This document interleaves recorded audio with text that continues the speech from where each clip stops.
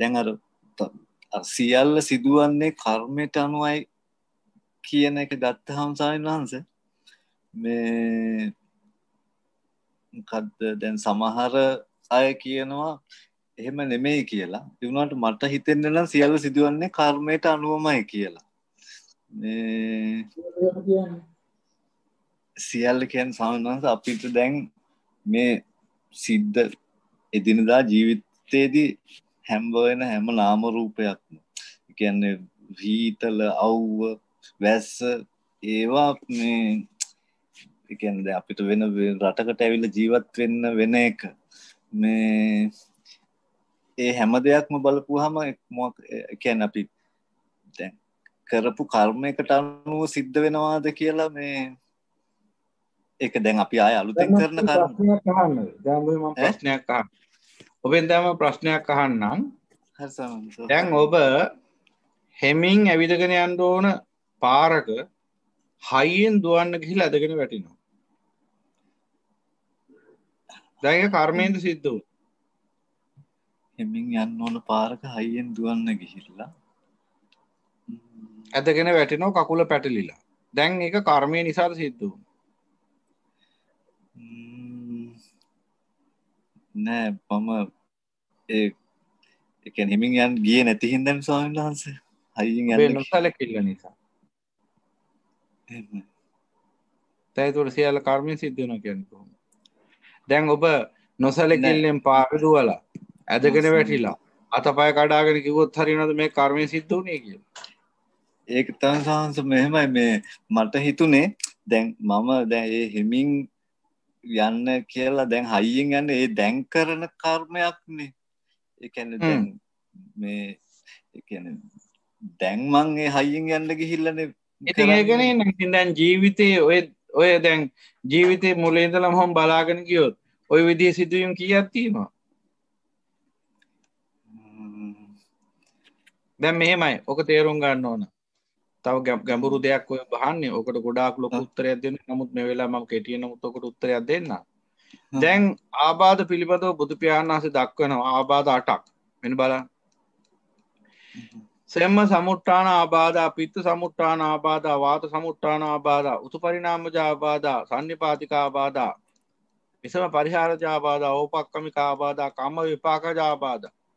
මේ කයට ඇතිවන්නා වූ ආබාධ වර්ග 8ක් තියෙනවා. එකෙන් 7ක්ම කර්මයෙන් නෙවෙයි සකස් වෙන්නේ. එකයි කර්මයෙන් සකස් වෙන්නේ, ජනිත වෙන්නේ. එතන කම්ම විපාකජ ආබාධ. දැන් බලමු මොනවද කියලා. සෙම්ම සමුට්ඨාන ආබාධ. ශරීරයේ සෙම සංයුතිය, සෙම වැඩි වෙලා අඩු වෙලා අපි ගන්න ආහාරවල තියෙන සංයුතිය වෙනස් වෙලා ගන්න ආහාරවල තියෙන ඒ කැලරි ප්‍රමාණය අඩු වැඩි වෙලා සෙම ඇති වෙනවා. සෙම වර්ධනය වීමෙන් හට ගන්නා රෝග තියෙනවා. සෙම ප්‍රතික්ෂේප වුණ මේක කර්මයෙන් නෙවෙයි ජනිත වෙන්නේ. ඊළඟට තියෙනවා ගන්නා වූ ආහාරවල තියෙන පිත වැඩි කරන්නා වූ යම්කි ස්වභාවයන් තියෙනවා. ඒ වැඩි වුණාම වමනිය ඇති වෙනවා, ඔක්කාරය ඇති වෙනවා, විවිධාකාර බඩේ අමාරු ඇති වෙනවා. මේවා කර්මයෙන් නෙවෙයි ජනිත වෙන්නේ. පිත්ත සමුට්ඨාන ආබාධ. ඊළඟට අපි ගන්න ආහාරවල තියෙන යම්කිසි ආකාරයක නොසලකිල්ලෙන් ගන්නා යම්කිසි ආහාරවල යම්කිසි වාතමය ගුණය අඩු වැඩි කරන්නා වූ ආහාර වර්ග තියෙනවා. ඒවා ගත්තාම ශරීරයේ වාත රෝග ඇති වෙන්න පුළුවන්. ඒ නිසා විවිධාකාර හන්දිපත් උදාරෝමය ඇති වෙනවා. හන්දිවල වේදනා වද වේදනා ඇති වෙනවා. මේවා කර්මයෙන් නෙවෙයි ජනිත වෙන්නේ. මේවට කියන වාත සමුට්ඨාන ආබාධ. ඊළඟට සන්නිපාතික ආබාධ. කාලෙන් කාලට ලෝකේ විවිධාකාර වසංගත රෝග ඇති වෙනවා. පුංචි පුංචි එක જાති වසංගත රෝග ඇති වෙනවා. මේ කොරෝනා නම් එම සන්නිපාතික ආබාධයක් විතර නෙවෙයි. ඒකේ කර්ම විපාකජ ආබාධයකුත් තියෙනවා. නමුත් කාලෙන් කාලට ඔය එක ගම් වතුර නිසා හරි එහෙම නැත්නම් මොනවා හරි නියඟ නිසා හරි මොනවා හරි කාලෙන් කාලට මේ සන්නිපාතික ආබාධ වසංගත රෝග ඇති වෙනවා. මැසි මදුරු වගේ කරදර ඕවා මේවා. ඔවත් කර්මයෙන් නෙවෙයි ජනිත වෙන්නේ. ඒකට කියන්නේ සන්නිපාතික ආබාධ වසංගත රෝග. ඊළඟට ඇති වෙනවා උතුපරිණාමජ ආබාධ. ඒ කියන්නේ මේ සීතල උෂ්ණත්වයේ වෙනස් වීම ඇති වෙනවා. වර්ෂාව වැස්ස අවුව මේවා වෙනස්කම් ඇති වෙනවා. මේවා වෙනස්කම් ඇති වුනහම ඒ කාලවලට හට ගන්න ආබාධ තියෙනවා. උදාහරණයක් විදිහට ගත්තොත් උෂ්ණත්වය වැඩි වෙන කාලට ඇඟේ බිබුලු හට ගන්නවා, තොල් පැලෙනවා.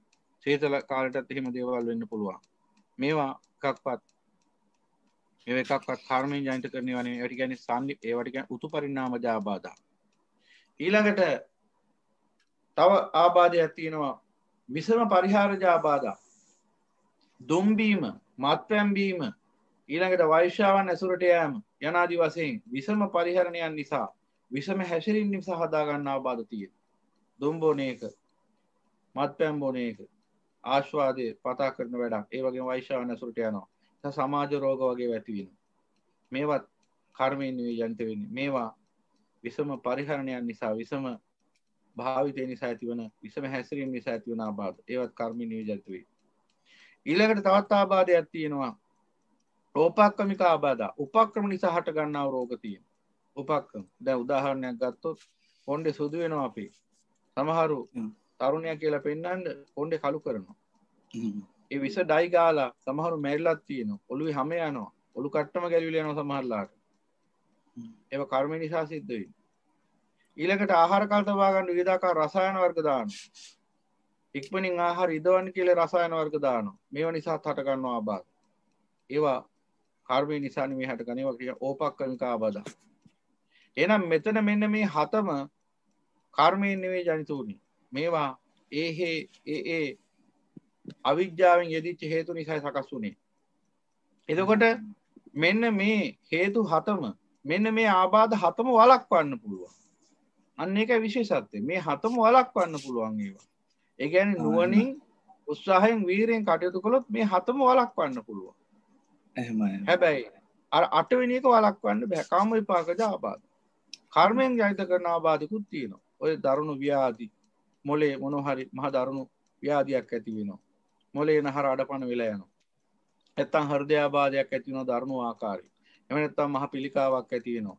එහෙම නැත්තම් ශරීරයේ මොනවා හරි හොයාගන්න බැරි ආකාරي ව්‍යාධියක් ඇති වෙලා කුෂ වෙලා යනවා. යනාදි වශයෙන් එහෙම රෝග තියෙනවා. එන්නේ ඒවා කර්මාබාධ.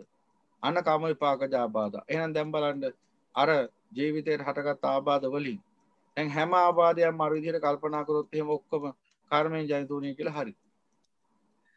එහෙනම් අර හතක් වළක්ව ගන්න පුළුවන් ඒවා. ඒකයි කිව්ව උත්තානමතෝ සතිමතෝ සුචිකම්මස්ස නිසම්මකාරිනෝ සංයතස්ස ධම්ම ජීවිනෝ අප්පමත්තස්ස යසෝ විවඩ්ඩති කියලා. උත්සාහයෙන්, වීරියෙන්, සිහි කල්පනාවෙන්, කුසීතකම් පහ කරලා ඒ උනන්දුවෙන්, කාර්යක්ෂම භාවයෙන් වැඩ කළොත්, සෙවිල්ලෙන්, අර පරිස්සමෙන්, අවධානයෙන්, සෝදිසියෙන් කටයුතු කළොත් ඒ ගොඩාක් ප්‍රශ්න වලින් නිදහස් වෙන්න පුළුවන්කම තියෙනවා. සියල්ල කර්මයට බාර දීලා ඉන්න එක නෙමෙයි බෞද්ධයාගේ සිරිත. කර්මය යන වළක්වන්න බැරි කොටස. වළක්වන්න පුළුවන් එකක්වත් කර්ම ආබාධ නෙමෙයි. මම ඒකයි කිව්වේ ඉස්සෙල්ලා දැන් කෙනෙක්ට හෙමින් යන්න පුළුවන්කම තියෙද්දි හයියෙන් දුවගෙන ගිහිල්ලා මුලක පැටලිලා බිම ඇදගෙන වැටිලා කකුල කඩලා යනවා. එතකොට කර්මයෙන් දෙක සිද්ධ වුණේ නෑ. එමිණියාගේ තියෙන ඔල මොට්ටලකම නිසා. ඒ කියන්නේ ඒ ඔල මොට්ටලකම ස්වාමීන් වහන්සේ මං කියන්නේ මේ තේරුම් අරගෙන කරොත් ඒක ඉතින් එයා දන්නවා ඒ හයියෙන් දුවපු හින්දාමයි කියලා. මං කිව්වේ ස්වාමීන් වහන්සේ ඔබ වහන්සේගේ පැහැදිලි කිරීම ඇත්තටම මට වැටහුණා. මමත් මේ ඔය මේකෙන් තමයි දැන් මම වැඩ කරද්දි ස්වාමීන් වහන්සේ උපරිම කැපවීමෙන් වැඩ කරනවා. හොඳ හොසියෙන් මේක කරලා වැඩ කරනවා. මම හිතන්නේ මට මේ කියන්නේ මං වැටුප ගැන හිතලා නෙමෙයි මං වැඩ කරන්නේ. කරන දේ උපරිමයෙන්ම කරනවා. ඒ කරන්නේ මට මේක මගේ කර්මයක් කියලා කියන්නේ මං කරන දෙයට මට ඉතින් හොඳ වැටුපකුත් හම්බෙනවා. ඒ කියන්නේ මේ කර්මයට අනුව අනිවාර්යෙන් මට මොනවා හරි ලැබෙන්න දෙයක් තියෙනවා නම් ලැබෙයි. මගෙන් යන්න දෙයක් තියෙනවා. දැන් පොඩ්ඩක් දැන් ඔය ප්‍රශ්නෙට තවත් උත්තරයක් දෙනවා, ගැඹුරු උත්තරයක්. දැන් මට කියන්නේ ජීවිතයේ සැප දුක උපේක්ෂා ඇති කරන්නේ කර්මයෙන්ද? ඒ අපි හිතන විදියෙන් තමයි කියලා මට හිතෙන ස්වාමීන් වහන්සේ. ඒ කියන්නේ හිතන විදියෙන් කියන දැන් අපි දැන් හිතනවා දැන් මං ගිහිල්ලා යනකොට කකුල වදිනවා ගලක කකුල වැදුනට පස්සේ මේ මම හිතන්නේ හරි මේ මොකක් හරි මේ මගේ මේ වෙහකට වැදුණා මං නොසලිකල්මත්කමින් ඒක සිද්ධ වුණා. ජීවිතේ මං අහන්නේ මට මේකට ඍජු උත්තරයක් දෙන්න. ජීවිතයේ සැප දුක උපේක්ෂා ඇති කරන්නේ කර්මය විසින්ද? සැප දුක උපේක්ෂා ඇති කරන්නේ. ඒ කියන්නේ කර්මය කියන්නේ ස්වාමීන් වහන්සේ මේ නෑ මට නිදි උත්තරයක්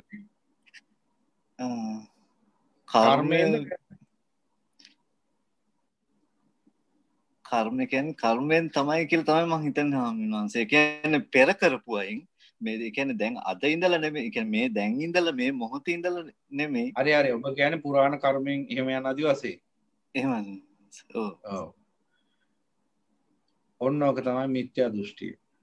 බුදු පියාණන් වහන්සේ දේශනා කරපු ධමක එහෙම එකක් නෑ. බුදු පියාණන් වහන්සේ දේශනා කරන්නේ ලෝකයා දුක් විඳින්නේ හෝ සැප විඳින්නේ හෝ මුලාවටපත් වෙන්නේ. ලෝකේ ඇලෙන්නේ හෝ ගැටෙන්නේ හෝ මුලාවටපත් වෙන්නේ. ඕක තමයි ලෝකයට තියෙන දුක්.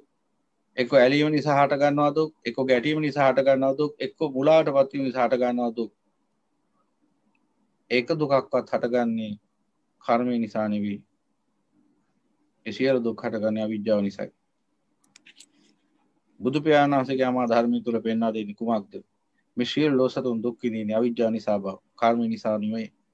කර්මවාදය ඇවිල්ලා ජෛන නිගණ්ඨයන්ගේ දහමේ තිබුණේ. නිගණ්ඨය තමයි කිව්වේ කර්මය නිසා සත්‍ය දුක් විඳිනවා කියලා. බුදු පියාණන් වහන්සේ දේශනා කරන ධර්මය මොකද්ද? කර්මය කරවන්නිකුත් නැත විඳින්නිකුත් නැත. කරවන්නිකුත් නැත්නම් විඳින්නිකුත් නැත්නම් කොහොමද කර්මය නිසා දුක් විඳිනවා කියලා කියන්නේ? කර්මය යනු කුමක්ද? අවිජ්ජා පත්‍ය සංඛාරා. අවිජ්ජා ප්‍රත්‍යයෙන් සකස් වෙනවා රාග චේතනා, දේශ චේතනා, මොහ චේතනා.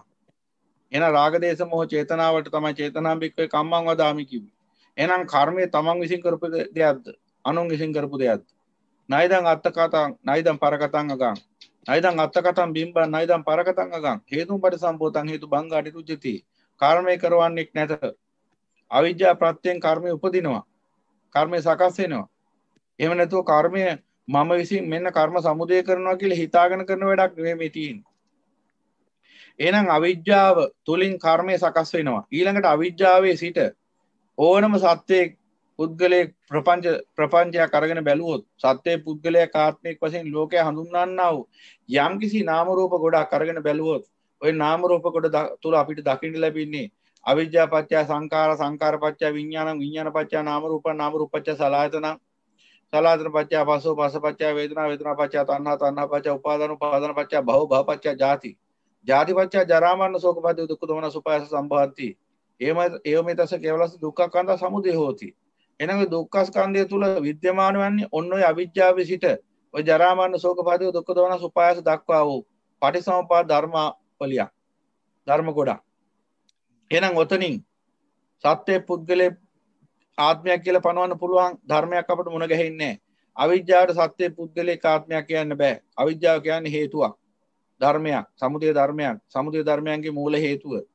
එහෙනම් ධර්මයක් ප්‍රත්‍ය වල උපදින ධර්මයක්මයි. ගහක් නිසා හටගන්නේ ගොයන් ගහක් නිසා හටගන්නේ ගොයන් ගහක්. ධම්ම නියාමයේ ක්‍රියාත්මක වෙන්නේ. එහෙනම් අවිජ්ජාව නම් ධර්මයෙන් උපදින සංකාර. අවිජ්ජා පත්‍ය සංකාර. එහෙනම් සංකාර කියන සත්‍ය පුද්ගලික ආත්මයක් නොවේ. සංකාර කියන්නේ චෛතසික, චේතනා ආදී චෛතසික. එහෙනම් ඒක චෛතසිකයක්වත් සත්‍ය පුද්ගලික ආත්මයක් නොවේ. එහෙනම් සංකාර පත්‍ය විඥාන. සංකාර ප්‍රත්‍යයෙන් උපදින විඥාන. එහෙනම් විඥාන සත්‍ය පුද්ගලික ආත්මයක් නොවේ. එහෙනම් ඒක සමුදය ධර්මයක්. විඥාන පත්‍ය නාම රූපං. නාම රූප කියන්නේ සත්‍ය පුද්ගලික ආත්මයක් නොවේ. එයත් සමුපාද පරිසමුපාද ධර්මය, සමුදය ධර්මයක්. ඔය විදිහට බලාගෙන ගියාම ඔබට දුක්ඛ ස්කන්ධය දක්වාම සත්‍ය පුද්ගලික ආත්මයක් මුණ ගැහෙන්නේ නැහැ. එහෙනම් එතන කර්මය කරවන්නෙක් ඉන්නවද? නැහැ. එහෙනම් කර්ම විඳින්නෙක් ඉන්නවද? නැහැ. එහෙනම් මෙතන තියෙන්නේ මොකද්ද? මේ අවිජ්ජාව නිසා මේ නාම රූප ක්‍රියාවලිය තුල සංකල්පීය සත්‍යයක් පහළ වෙලා සංකල්පීය සත්‍යයක් සිත විසින් සකස් කරලා රාගෙන් දේශයෙන් මොහෙන් සංයෝජනී සත්‍යයක් හදලා ඒ සත්‍යව රවට්ටන සිත විසින්ම මේ රූප නුඹය, මේ වේදනා නුඹය, මේ සංඥා නුඹය, මේ සංකාර නුඹය, මේ විඥාන නුඹය කියලා. ඒ සත්‍යය මොකද කරන්නේ? අහක යන කෝච්චියකට බෙල්ල තියෙන. ඒ කියන්නේ අර රූප වේදනා සංඥා සංකාර විඥාන මම මගේ කියලා අරගෙන දුක් විඳිනවා. ඔච්චරයි වෙන්නේ උතන. එහෙම නැතුව පුරාණ කර්මය නිසායි මම මෙහෙම වුනේ. මට අතීතේ මං කරගත දේක විපාකයි මේ විඳින්නේ. එතකොට අත්තානුදිට්ඨිය යුක්තව ඔහු ආත්ම දෘෂ්ටියෙන් වෙලිලා ඉන්නවා සංසාරේ පුරා. ඒ කියන්නේ අතීතෙත් මං හිටියා, දැනුත් ඉන්නවා, අනාගතෙත් ඉන්නවා. බුදු පියාණන් වහන්සේ දේශනා කරන ධර්මයේ තුල එහෙම එකක් කොහෙද තියෙන්නේ? සියලු විඥාන පච්චුප්පන්න ධර්ම. චක්කුංජ පටිච්ච රූපේ චුප්පජ්ජති චක්කු විඥානං තින්න චක්කුංජ පටිච්ච රූපේ චුප්පජ්ජති චක්කු විඥානං සෝතංජ පටිච්ච සද්දේ චුප්පජ්ජති සෝත විඥානං යනාදී වශයෙන් ඒ මොහොතේ ප්‍රත්‍යයෙන් උපදින්නා විඥානයක් මේ තියෙන්නේ. එහෙනම් විඥානය තුලද මම ඉන්නේ? රූපය තුලත් නැහැ, වේදනාව තුලත් නැහැ, සංඥාව තුලත් නැහැ, සංකාර තුලත් නැහැ, විඥානය තුලත් නැහැ. එහෙනම් දැන් කොහෙද මම ඉන්නේ? එහෙනම් අතීතේ මම කරගත්ත හේක විපාකයක් දැන් විඳිනවා කිව්වහම එහෙනම් අතීතෙත් මම හිටිය දැනුත් ඉන්නවා. එහෙනම් ආත්ම දෘෂ්ටියෙන් තමයි කියන්නේ. එහෙනම් බුදු පියාණන් වහන්සේ පෙන්නන්නේ මොකක්ද? පටිසමුපාද හේතුඵල ධර්මයක්. එහෙනම් මේ සත්‍ය දුක් විඳින්නේ කර්මය නිසා නෙමෙයි අවිජ්ජාව නිසා. කොහොමද අවිජ්ජාව නිසා දුක් විඳින්නේ? අවිජ්ජාව නිසා තමයි අවිජ්ජා පත්‍ය සංඛාරා කියලා රාග දේශ මොහ චේතන සකස් වෙන්නේ. සංඛාර පත්‍ය විඥානං කියලා රාග දේශ මොහ සිත් උපදිනවා. විඥාන පත්‍ය නාම රූපං කියලා ඊට අදාළ පංච උපාදාන ස්කන්ධ ක්‍රියාවලිය සකස් වෙනවා. නාම රූප පත්‍ය සලආයතනං කියලා ඊට අනුකූලව චක්කායතන සෝතායතන ගාහනායතන ජීවආයතන කායායතන මනායතන ක්‍රියාත්මක වෙනවා. ඊට පස්සේ මොකද වෙන්නේ? සලආයතන පත්‍ය පස්සෝ කියලා ඊට අනුකූල රාග සම්පස්සජා රාග සම්පස්සේ සෝත රාග සම්පස්සේ දේශ සම්පස්සේ මෝහ සම්පස්සේ කියන සම්පස් සකස් වෙනවා.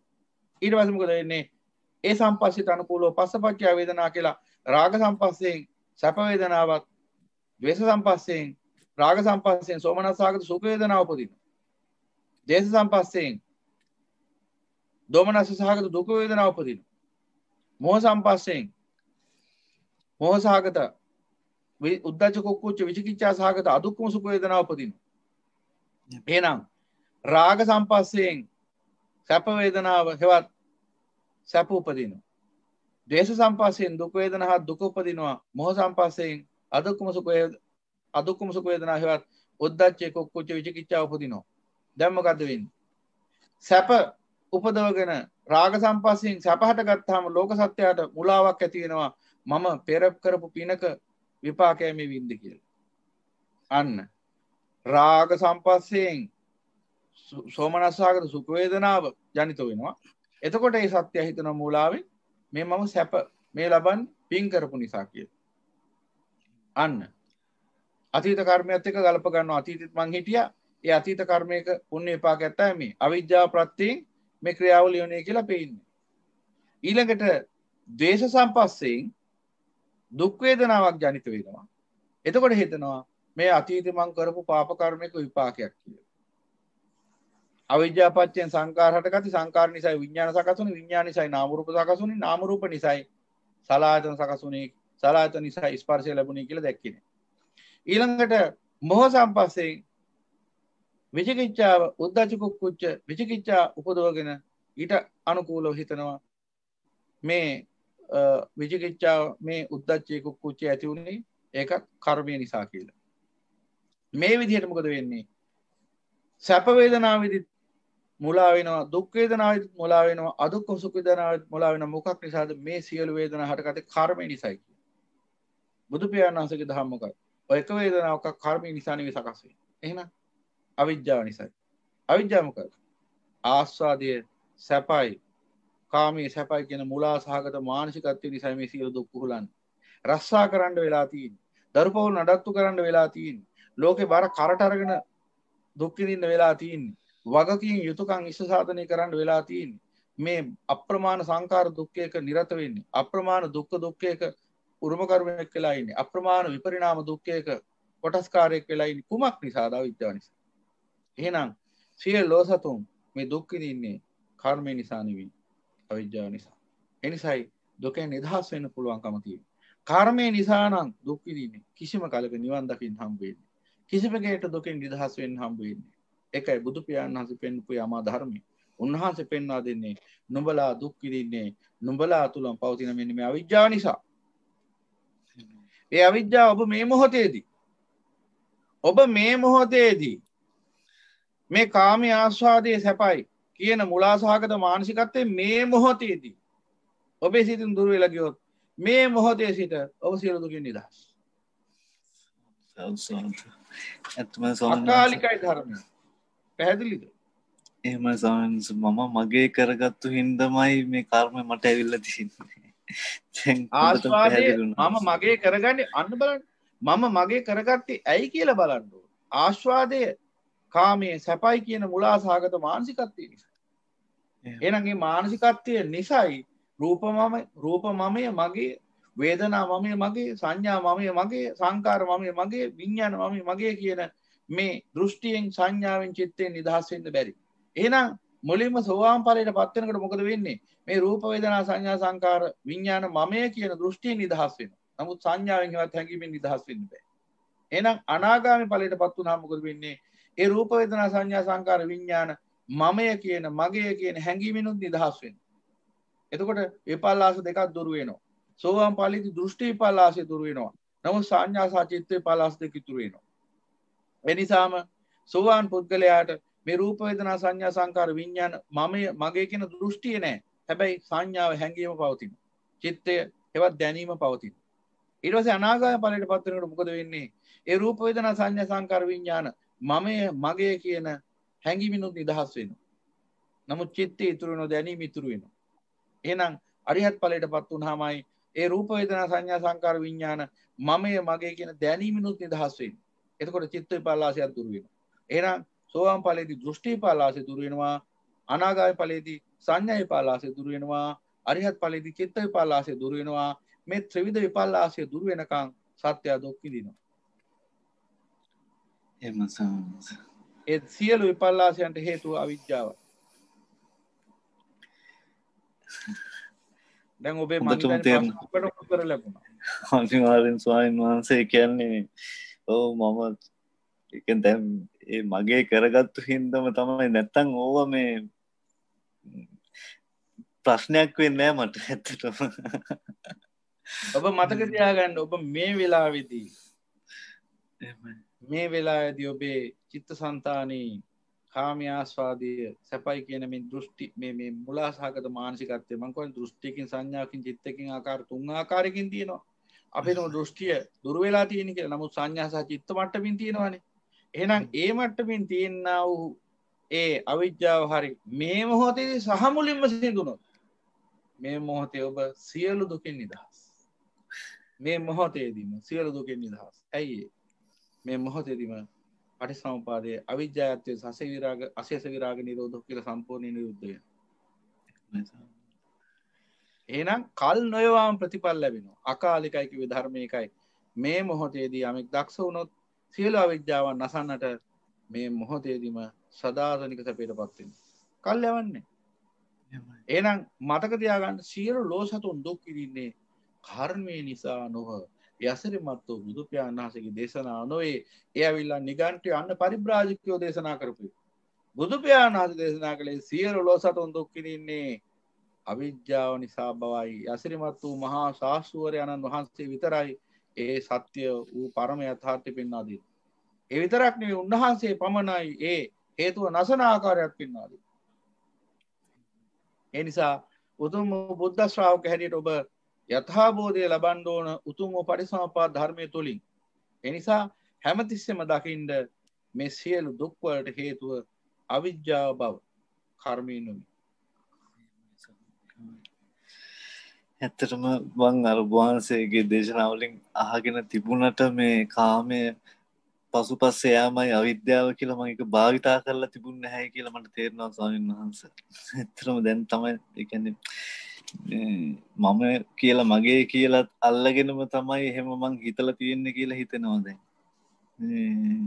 දැන් වහන්සේ මේ දීපු උත්තරේ මං දිගටත් අහනවා.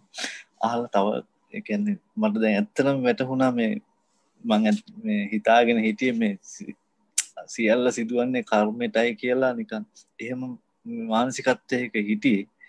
මේ ඇත්තටම මේ ගොඩක් පැහැදිලි කිරීමක් මට හම්බ වුණා.